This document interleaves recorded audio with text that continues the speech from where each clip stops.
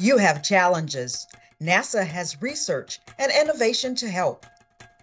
Microparticles are commonly used as a seed material in wind tunnel testing to measure the airflow velocity, biological testing, and histological staining, among other applications.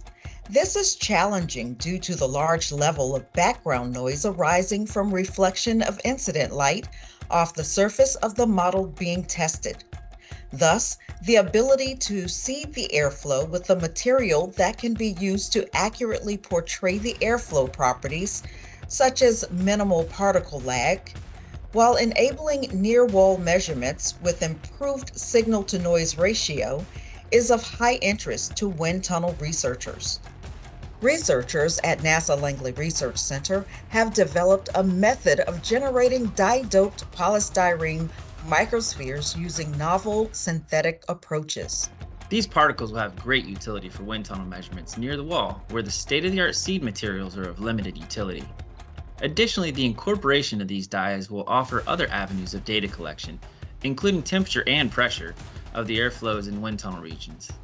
Likewise, the ability to selectively filter the data collected from these dye-doped polystyrene microspheres can have further applications, including the direct visualization of two or more fluid flows mixing, among other applications.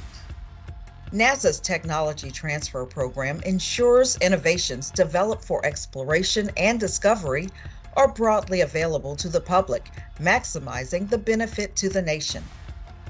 To learn more about how the method of making dye-doped polystyrene microparticles technology can help with your product development, email lark-techtransfer@mail.nasa.gov.